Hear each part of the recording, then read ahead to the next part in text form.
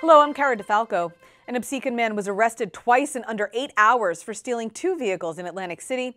33-year-old Adam Ross was arrested after he stole a minivan that was found on Tennessee Avenue. He was later seen in a stolen car on Dr. Martin Luther King Boulevard.